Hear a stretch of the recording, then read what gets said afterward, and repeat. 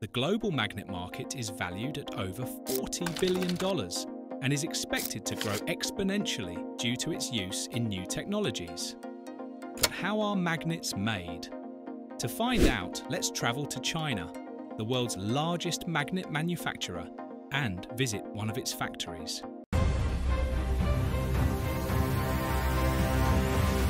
The story of magnets begins in antiquity, with the earliest records of their properties attributed to the ancient Greeks and Chinese. It is believed that around 600 BCE, the Greeks discovered a mineral rock called magnetite in the region of Magnesia, which had the ability to attract metals like iron.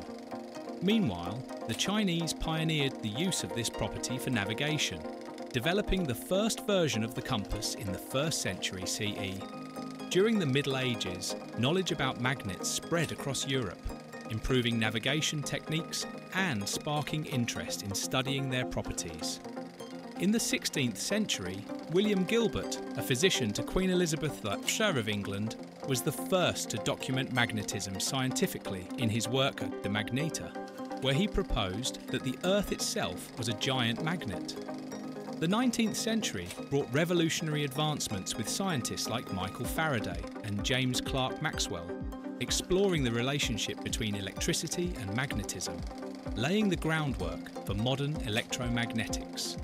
These discoveries led to the development of technologies like electric generators and motors. Today, magnets are indispensable in modern technology, present in everything from electronic devices and vehicle motors to medical equipment and energy generation systems. So, how does the manufacturing process work inside magnet factories? The first step in manufacturing magnets is the rigorous selection and preparation of raw materials, as the quality and purity of these materials directly impact the magnetic properties of the final product. For neodymium magnets, the main components are neodymium, iron and boron, which combine to form an alloy known as neodymium iron boron. This alloy is highly valued for its strong magnetic properties, making it the preferred choice for applications requiring a strong and sustained magnetic field. The selection process ensures that the neodymium, a rare earth metal with high reactivity and considerable cost, is obtained with a high degree of purity. The iron used must be high quality to provide a robust framework to support the magnetic field. Boron, though used in smaller quantities, is essential for stabilizing the crystalline structure and increasing the magnet's coercivity, allowing it to retain magnetization under adverse conditions. Once selected, these elements are weighed and mixed in precise proportions to ensure consistency in the final alloy. In the production of ferrite magnets, the main ingredients are iron oxides and barium or strontium carbonates. These materials, in powder form, must be carefully selected and prepared to maintain quality. The powders are mixed in exact proportions to obtain a balanced composition that ensures the desired magnetic properties. The next step in magnet production is the melting and cooling process, which is crucial for manufacturing high-quality magnets as it determines their magnetic properties and internal structure. For neodymium magnets, the neodymium iron-boron alloy is melted in an induction furnace at temperatures ranging from 1300 to 1500 degrees Celsius, ensuring that all elements mix homogeneously. However, the real difference in this process lies in the rapid cooling or solidification, which involves pouring the molten alloy onto a cold metallic surface that spins at high speed. This technique allows the alloy to cool almost instantly, forming thin sheets. This abrupt cooling is essential to prevent the formation of large crystals that could weaken the magnet's properties. In ferrite magnet production, the approach is different. The mixture of iron oxides and barium or strontium carbonates is heated in a high-temperature furnace, typically exceeding 1000 degrees Celsius. During this heating, the ingredients chemically combine to form a ferrous oxide with the desired magnetic properties. Unlike the rapid cooling of neodymium magnets, the ferrite mixture is sintered, a process where the heated powder is compacted and hardened into a solid and uniform structure. This sintering process allows individual grains to fuse and align, creating a dense and cohesive material that enhances the magnet's mechanical and magnetic consistency. Sintering not only hardens the mixture, but also promotes the formation of a uniform crystalline structure, which is crucial for ensuring that the ferrite magnet has stable and predictable magnetic properties. This internal uniformity is essential for applications where reliable performance is required, such as electric motors and electronic devices. The next stage is grinding and compacting. For neodymium magnets, the solidified material from the rapid cooling process is ground in a ball mill, a specialized device where steel or ceramic spheres are used to break the alloy into extremely fine particles. This careful grinding ensures a uniform particle size, which is critical for producing a magnet with homogeneous properties. The finer the powder, the better the alignment of particles during compaction, which in turn improves the coercivity and magnetization retention. The resulting powder is placed in a mold under a strong magnetic field that orients the particles in the same direction.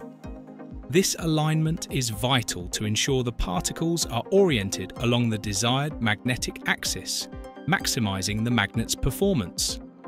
This well-aligned internal structure forms the basis for neodymium magnets to deliver superior performance, enabling them to generate a powerful and stable magnetic field. In ferrite magnet manufacturing, the iron oxide and carbonate powder is compacted into molds with the specific shape of the magnet. The compacting process not only molds the material, but is also carried out under the influence of a magnetic field. This field aligns the oxide powder particles coherently, ensuring that the magnet's internal structure has a consistent magnetic orientation. Proper alignment of the particles is essential for the ferrite magnet to achieve optimal density and uniform magnetic properties.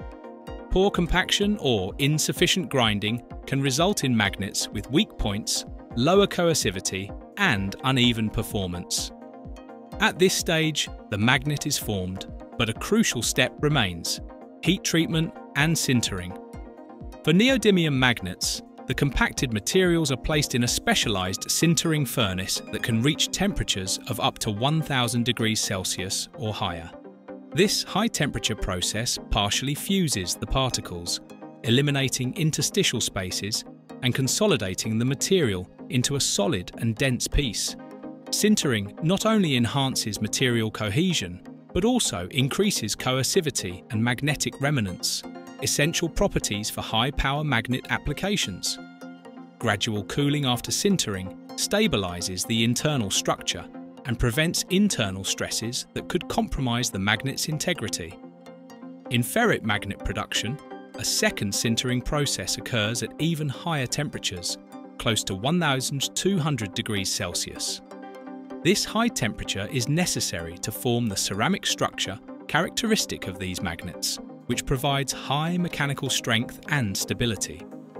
During sintering, the iron oxide and carbonate particles react to form a solid and cohesive matrix, which is the foundation of the ferrite magnet's magnetic properties. This process ensures a uniform microstructure, resulting in consistent and predictable magnetic performance. Heat treatment in both types of magnets is crucial, as it optimizes the material's magnetic and physical properties. For neodymium magnets, post-sintering heat treatments may include tempering or aging processes to further enhance coercivity and resistance to demagnetization. In ferrite magnets, cooling after sintering must also be carefully controlled to prevent cracks or deformations that could affect the magnet's performance. Once heat treatment is complete, the sintered blocks move to the cutting and machining process, a critical stage that gives them the exact shape and size required for their final application. This process uses cutting machines equipped with diamond tools or laser technology capable of cutting the hardest materials on the planet. Diamond tools allow precise cuts in neodymium magnets, which are fragile, and can easily break if not handled carefully. Laser technology is ideal for more complex or customized cuts, offering high precision without physical contact, reducing the risk of damaging the material. Accuracy in cutting and machining is crucial, especially in demanding applications such as electric motors, generators, and electronic devices. In these cases, any measurement error can affect the alignment of magnetic fields and reduce the magnet's efficiency, impacting the functionality of the device in which it is used. At this point, the sintered material has the potential to act as a magnet, but its final magnetic properties have not yet been developed. To magnetize the blocks, a strong magnetic field is applied to align the internal magnetic domains in a specific direction. This domain alignment enables the material to generate a permanent and stable magnetic field. Magnetization is performed using large copper coils that generate a high-intensity magnetic field. When the material blocks are placed inside this field, the internal magnetic domains, previously disordered, align uniformly along the applied field direction. This process ensures that the resulting magnet has consistent polarization and a strong enough magnetic field to fulfill its specific function. Since neodymium magnets are highly prone to oxidation and corrosion, the coating process is essential to ensure their longevity and functionality. Without proper protection, exposure to moisture and air can cause magnets to deteriorate quickly, compromising both their magnetic strength and structural integrity. Protective coatings of materials such as nickel, zinc, or epoxy are applied to mitigate this issue. Nickel is particularly popular as it provides a robust and shiny barrier that not only protects against corrosion, but also enhances the magnet's appearance.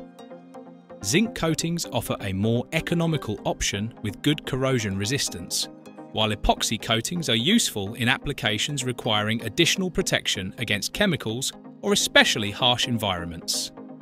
Ferrite magnets, due to their ceramic structure, already have natural corrosion resistance, so they do not require extensive coating. However, in certain cases, a surface finish is applied to increase durability, improve handling capabilities, or simply enhance appearance. These finishes may include a light layer of paint or varnish that contributes to general protection and reduces wear during prolonged use. Before being approved for distribution, the magnets undergo rigorous quality tests to ensure they meet technical standards and customer expectations. Their magnetic strength is measured with high-precision equipment, and the correct pole orientation is verified, which is crucial for high-demand applications.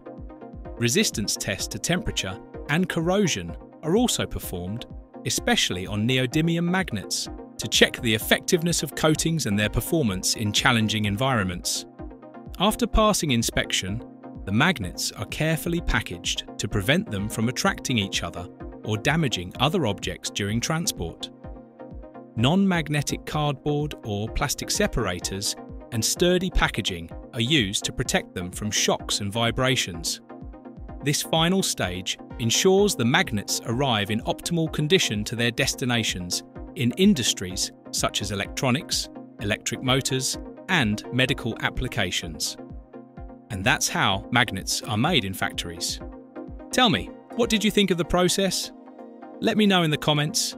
If you enjoyed the video, click the like button and don't forget to subscribe to the channel. In the windows you'll see next, there are more videos that might catch your attention. Don't miss them. See you next time.